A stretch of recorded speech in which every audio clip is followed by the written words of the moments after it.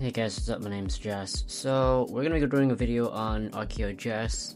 Her commander perk gives you the ability to have a heavy attack efficiency, which really just translates into your antimaterial charge, aka your pickaxe as an Outlander and only as an Outlander.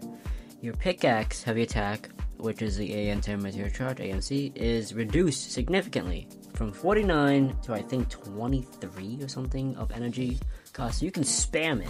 This is very similar to how Fossil SOUTHIE functions, except he gives you a larger amount of energy replenishment per second when he's slotted in the commander versus in the support. So the thing here is, which one's good? Well, it really just comes down to a specific scenario where you're searching. When you're searching, you're not punching. When you're not punching, you're not using up energy.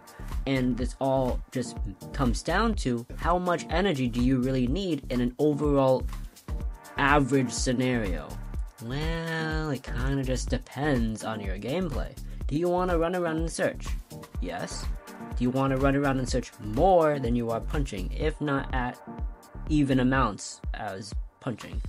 If so, then you want to go Fossil SOUTHIE because you need the energy more, right? But if you don't need the energy, and if you're going to be searching more, then you don't need to run Fossil SOUTHIE in the commander. Now, which one's better? Which one should you go in general? Fossil SOUTHIE. Why? Because he is more useful in combat scenarios if you dared.